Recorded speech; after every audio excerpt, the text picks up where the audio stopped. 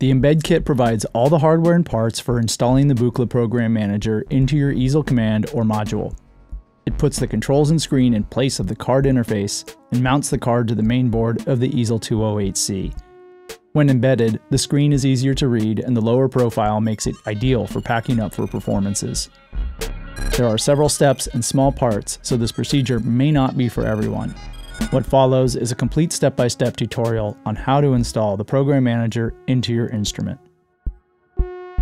First, let's look at the parts in the kit. The switchboard gives you access to the selectors and USB connection. The top frame keeps everything looking tidy.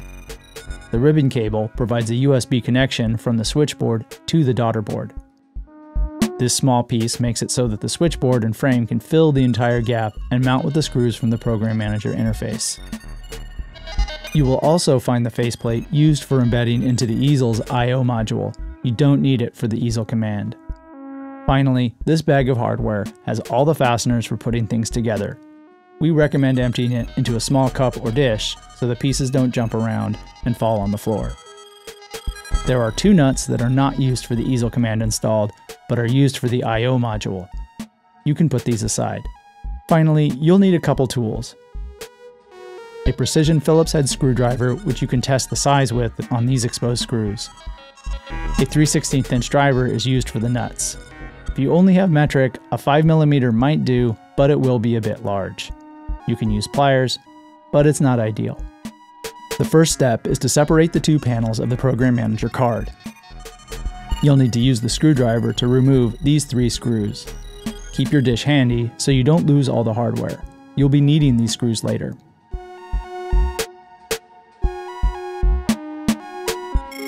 Once the screws are gone, we can remove the faceplate.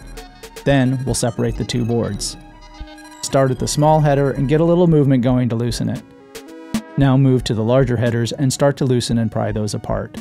You'll need to be careful as there's a ribbon cable connecting these two halves. Now that these are separated, we want to remove the ribbon cable from the main board. Do not remove it from the screen, as small parts are more easily lost from that side. A firm grip and a slight tug will remove the display cable.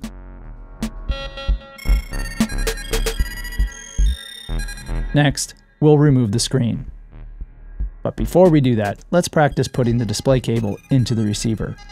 It's better to get used to it now as it's easier to do. Keep the shiny contacts up, not the blue side. Pinch the cable firmly and find the display cable contacts up label. This is where you'll insert it, not the side with the visible wires. Get a corner started and rock it back and forth gently, push it in, and you'll feel it go in. When you can't see any more silver on the cable, you'll know the connection is complete.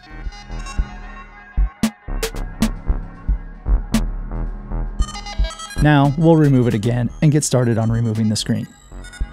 There are 4 nuts to remove with the driver. There are also 4 small nylon washers under these nuts, so be careful not to lose them. Using a driver rather than pliers here makes this much easier. We will be using the nuts and washers later, so put them in the dish as they come off. With the nuts removed, gently pull the screen up and carefully dump the nylon washers into your hand and put them in the dish.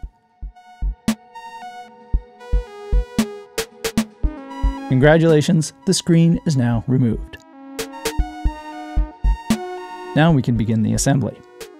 We'll put the switchboard, screen, and panel mount together. These will all fit under the frame, like so. We'll need 4 1/4-inch screws and the 4 nuts and washers we just retained from the screen. The first screw can be a bit tricky as the parts are small. Put the screen's green PCB on top of the blue switchboard. Put a screw through the hole, add a washer, and get the nut started. Be mindful of the display connector as it can swish around and knock parts around when you are putting things together.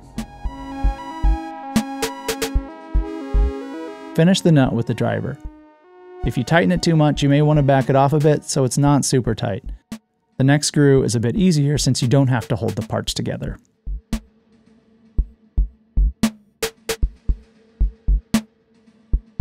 Drive in the nut, and then finish tightening the first one we did. Next is the display panel mount. The back is labeled bottom, so make sure that it is down.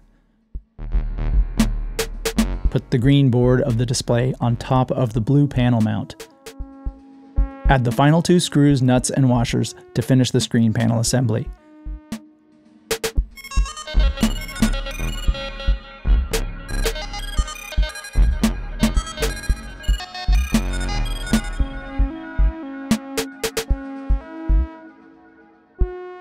We are ready to install the Program Manager card as a daughter card into the easel and mount the display in place of the program interface port.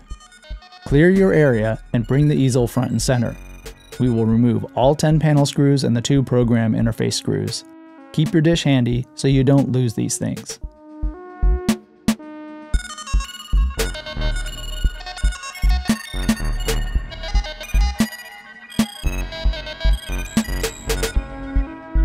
When you remove the module, be mindful of the connections inside. Tip the top of the module towards you so you have slack on the power board connections, and then you can prop the module on top of the case.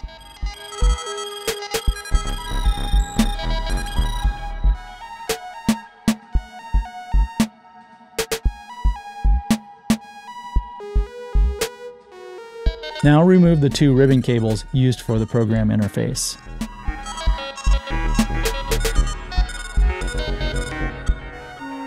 It can be a bit tricky removing this part. I found it easiest to manipulate it while the board is upside down and push and work the part through the faceplate.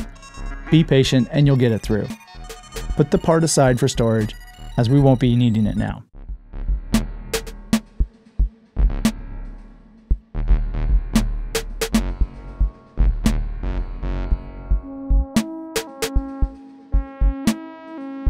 Get your 2 half-inch standoffs ready as we are going to install the card. This particular easel is a revision 7.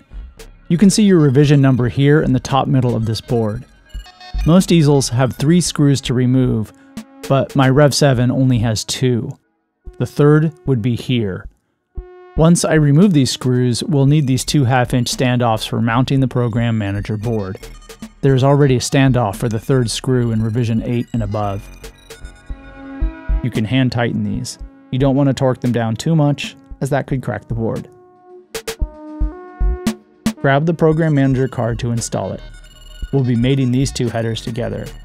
They have a key, and there's really only one way to orient this, so it's simple to get right. Pinch the headers together and make sure it's a good fit.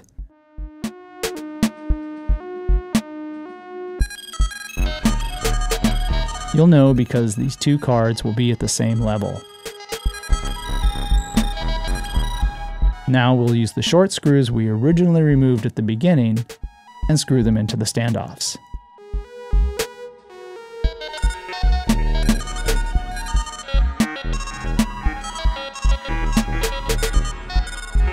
It's time to put the faceplate on the button array.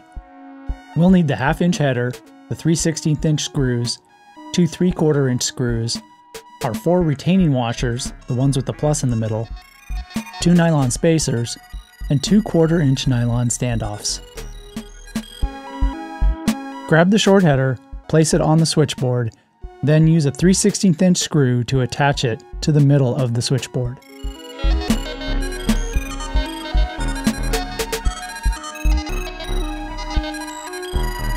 Put a screw through the faceplate, then put the nylon standoff on the screw, sandwiched between the faceplate and screen assembly.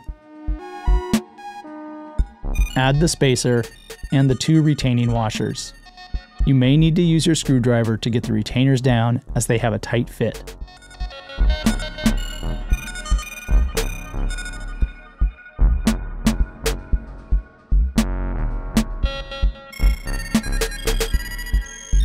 Repeat for the other side.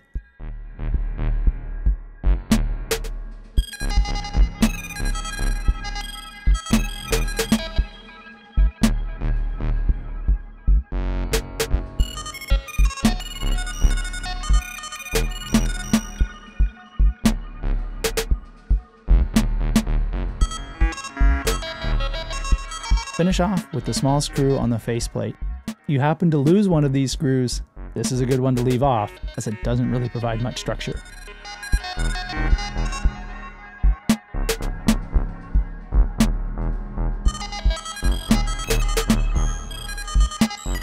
Now we are finally ready to finish this up.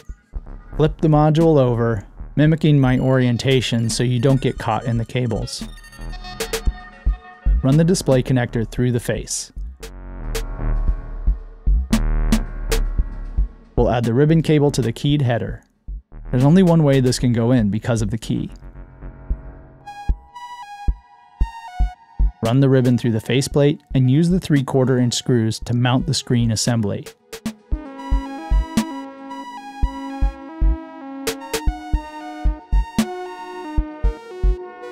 Flip the board over and connect the screen to the Program Manager card. As you have practiced, this should now be easy.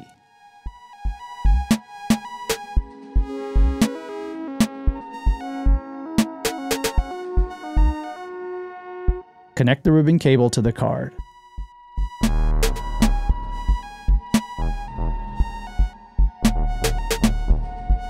Turn the module over.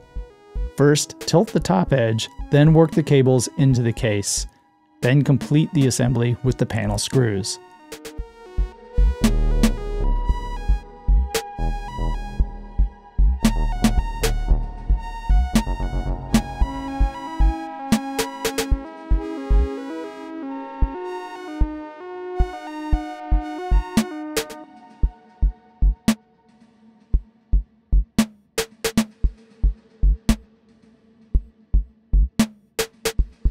You will have one left over as the last screw is obscured by the screen assembly. Now you are ready to use the Program Manager embedded into your Easel Command. You will probably find this arrangement is much easier and more enjoyable to use for making great sounds and music with your Buchla Easel Command.